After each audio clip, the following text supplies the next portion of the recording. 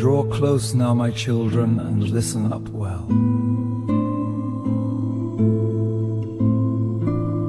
For there's a lesson to learn in the tale I will tell,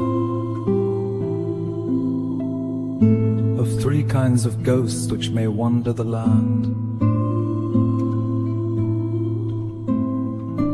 which you might recognize should you see them firsthand.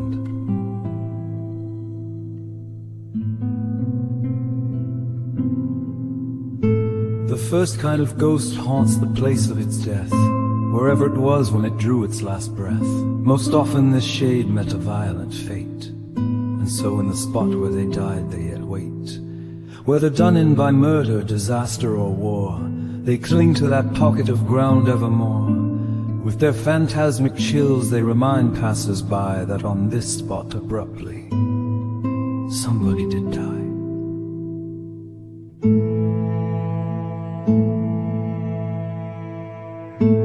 The ghost of the second kind finds its way home, and there does it stay, no more given to roam. The house where in life it kept comfort most sure is the place where the spirit in death will endure. No matter where body became split from soul, 'tis the man's of its memories which it will patrol. Forever it wanders the rooms of its days, to glimmer in thought of habitual ways.